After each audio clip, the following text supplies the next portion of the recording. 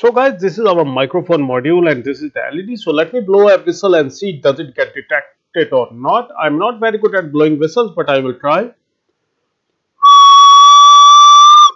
See, the whistle is detected.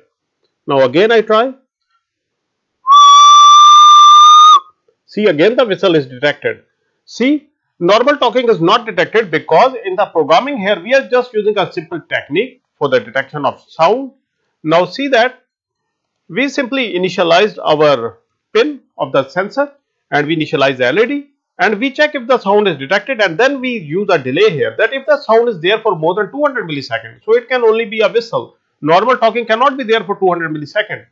And then if still it is there, then it turns on the LED for 3 seconds, else it's off. Simple as that.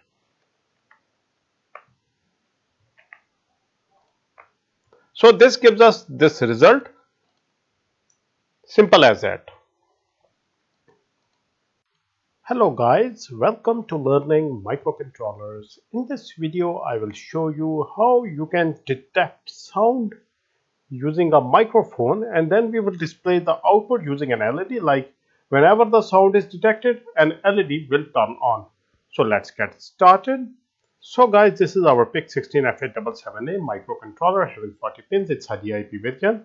And guys, this over here is a microphone sensor module. You can directly use a microphone as well, but then you will need amplifiers to convert the low value signals to high value. So it's better you simply use this module. It's cheap and easily available in the market. So guys, let me show you how to connect this with a PIC. To connect this with a PIC, it's very simple. As you can see, we have only 3 pins here. The right one is the VCC, the center one is the ground, and the left one is the output pin. And it's a digital input output. Whenever the sound is detected, it goes low, and by default it's high. So let's do the connections. Connect the VCC directly with the VCC of the PIC, ground with the ground of the PIC. And for the output pin, you can use any available digital input output pin of the PIC. I'm going to use a pin number D1, that is pin number 20 of the PIC16F877A microcontroller. Now guys, this over here is an LED. So this is the LED which will turn on as soon as the sound is detected. We will program it in such a way. Now let me show you. This has only two pins, one longer and one shorter. Now guys, I label them as the longer pin as a power, the shorter one as a ground. And then to connect it with the PIC, you will need a safety resistor. This will save the LED from getting burned. So it can be of any value from 100 to 500 ohm. Higher the value of the resistor, the dimmer the LED will go. So I'm going to use a 220 ohm. You can also use the same value. It's an ideal resistor.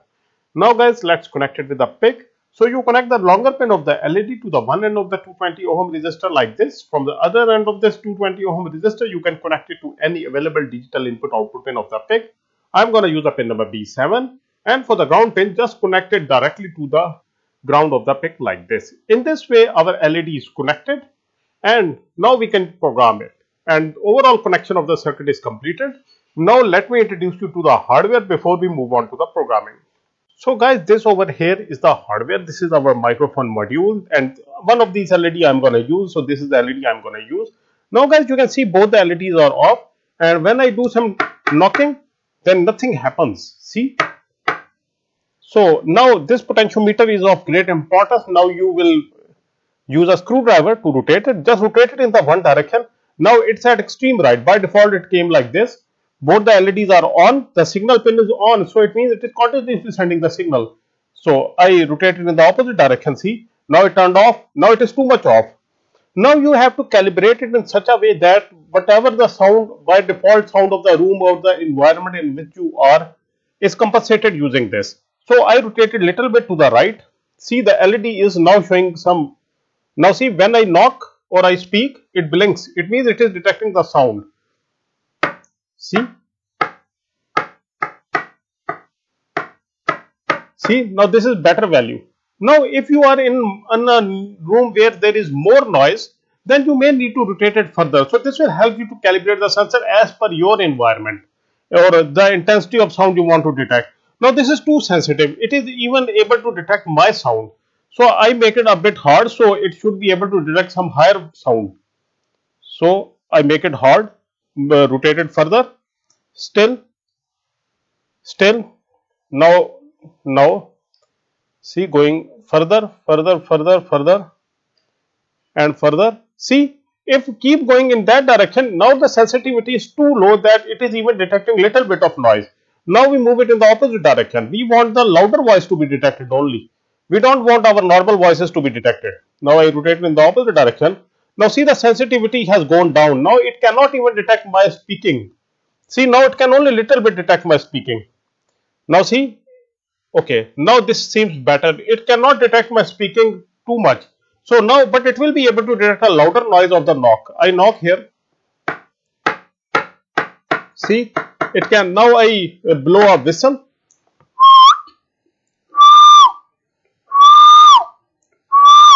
So this is better now. So we will simply detect the whistle. So now let's program it in such a way that whenever the whistle is blown, it will detect the whistle and it will turn on an LED over here for like 3 seconds. So let's do the programming. So guys, this over here is the micro C for PIC. Let me zoom in. As you can see, I am going to use the version 7.2.0. You can use a higher version as well. If available, a higher is always better. Click on File, New Project. This window pops up, New Project Wizard. Click on Next. Write the name of the project. I write here sound detection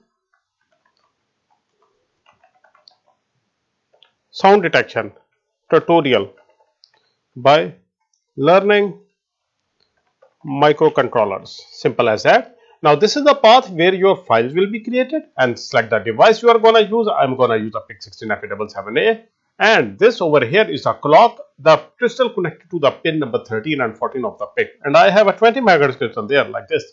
Now click on Next and Finish. Now guys, this window pops up. Before you do anything else, first of all, save your work. For that, press Ctrl S. Press Ctrl S, this window pops up, save your work. Now guys, I'm going to use a code from my previous video that was also on a similar project. So I simply go to the YouTube. Let me show you. I will share that code in the description as well. Also the link to that video in the description as well.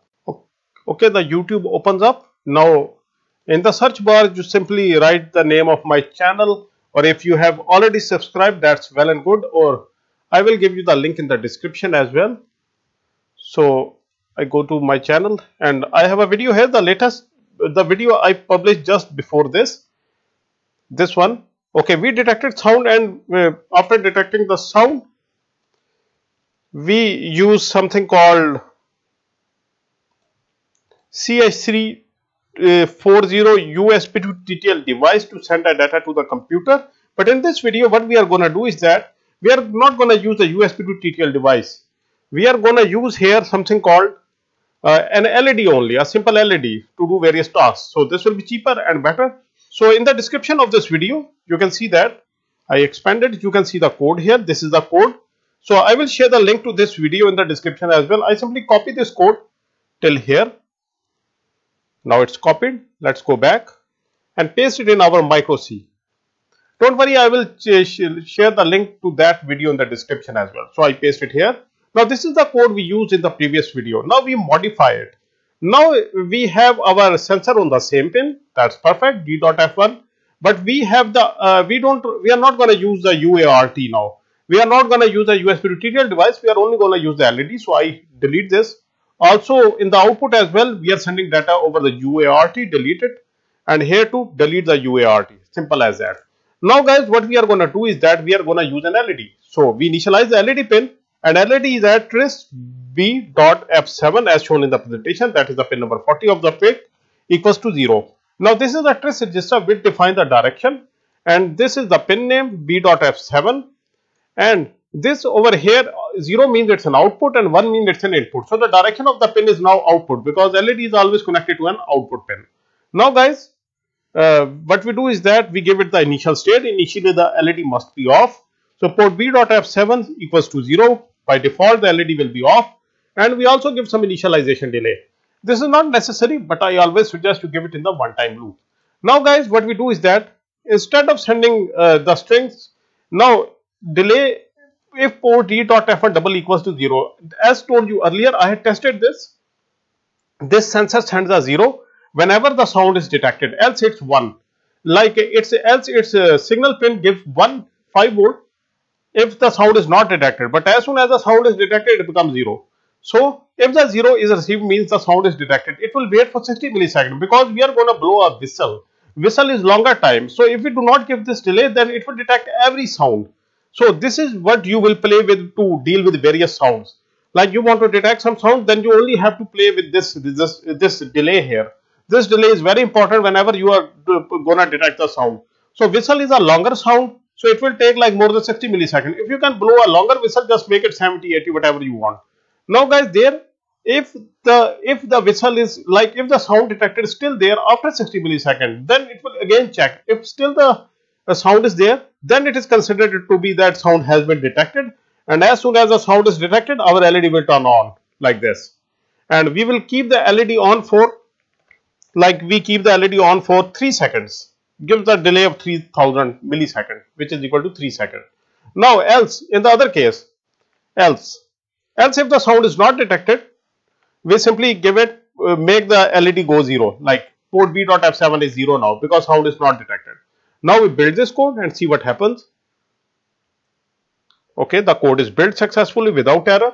Now we burn it into the microcontroller. So I use the PIC16 programmer tool. Go to the file, import hex file. This is the file here, sound detection tutorial. Double click on it, click on write. Okay, the new file is being written. We wait for it to be uploaded, then we go to the hardware. Okay, it's uploaded. Now guys, this over here is our hardware. See that the LED is off and this is perfect. Let me power up the circuit. Okay, the circuit is already powered up, that's perfect. Now we check, do it detect our whistle or not. Now I blow a whistle.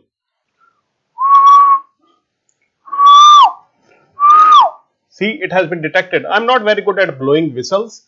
So, but you see the longer whistle is detected. Now see, that's why I adjusted the sensitivity of the sensor. See that it is detecting sound, but this delay over here, this 60 millisecond delay is playing its part, that the sound detected must be greater than 60 milliseconds to be declared to be detected, and that is our whistle only. Now I again blow a whistle.